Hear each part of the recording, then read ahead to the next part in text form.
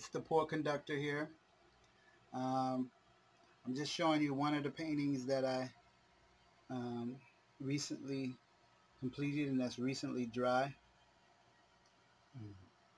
So I had a few people talk to me and ask me how I name my paintings. And I name my paintings for me. I don't even like to tell the potential customer or client what paintings are, what the names are, because I like for them to see what they see in it and name the painting for themselves. And the reason being is because I think that we've lost, you know, the whole idea of what painting, what art is. A lot of us think we know art, and you know, a lot of people think they know art, but I listen to people and I'm like, I don't even know if they really know what art is. You know, a person, oh, I got 100,000 paintings, so I know art, and the other people be like, oh, I paid, you know, I paid $1 million for this painting, so I know art. Like, you know, like that, you know, with Jay-Z, he made his the song about, I think it's called Picasso or whatever, where he talk about him buying a painting and then that painting going up in value, and how it was a good investment, and he's, you know, basically trying to invest and so on and so forth. And I'm like, all right, whatever, but you know, that ain't what art is about.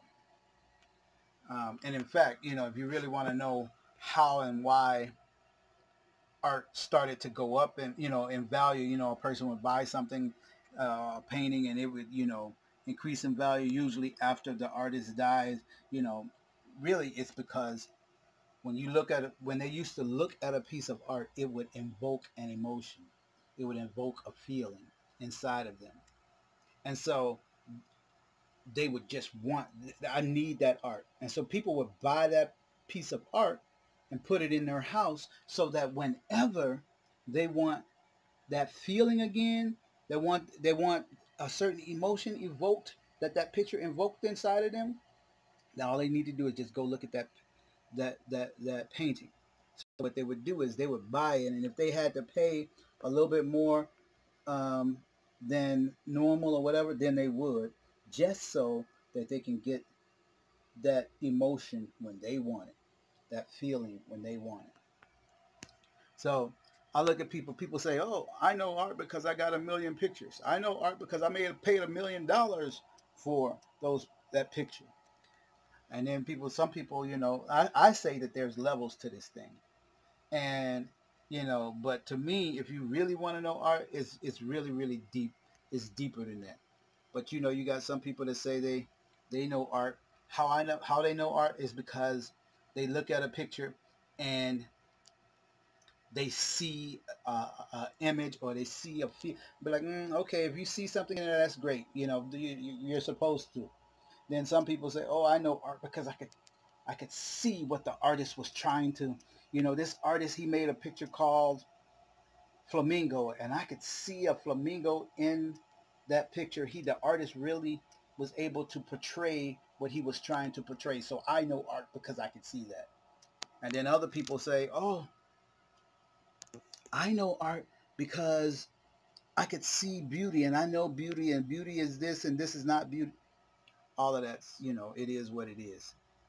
But if you really want to know art, I say to really know art is to look at a piece of art, and whatever you see in that art, whatever you feel, whatever emotion you feel from that piece of art, that's yourself.